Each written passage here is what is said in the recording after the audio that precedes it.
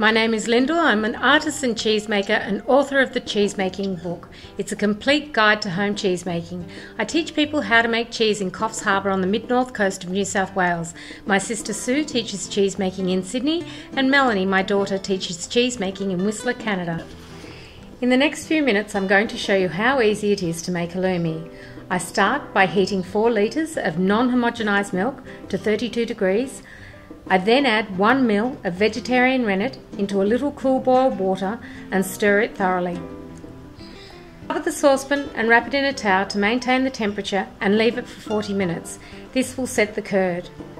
The next step is to cut the curd. Check the curd to make sure you have a clean break, then cut into 1.5 centimetre cuts. Rest for 5 minutes. Gently turn the curd for 10 minutes, slowly bringing the temperature of the curd up to 40 degrees over that 10 minutes. Leave for 1 hour and allow the curd to knit together. It will form a mass on the bottom of the pot. Drain the whey, keeping the whey as you will need it later. Place the curd into a cheese hoop lined with cheesecloth. Press the curd for 10 minutes, then remove the curd from the hoop, turning it over and rearranging the cheesecloth to make your cheese nice and neat.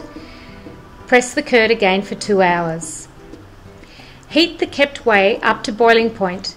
Take the cheese out of the cheese press and cheesecloth and place in the hot whey, turning off the heat, and let it sit there for an hour and a half. Remove the cheese from the whey and drain for a few hours. Place your cheese into a pre-made brine solution of 60 grams of salt and 500 ml of water. Your cheese is ready to eat in 24 hours. For the full recipe, as well as recipes for over 20 different cheeses with step-by-step photographic instructions and lots of ideas to use your homemade cheese in, visit www.thecheesemakingworkshop.com.au, where you can buy my book, The Cheesemaking Workshop, Complete Guide to Home Cheesemaking.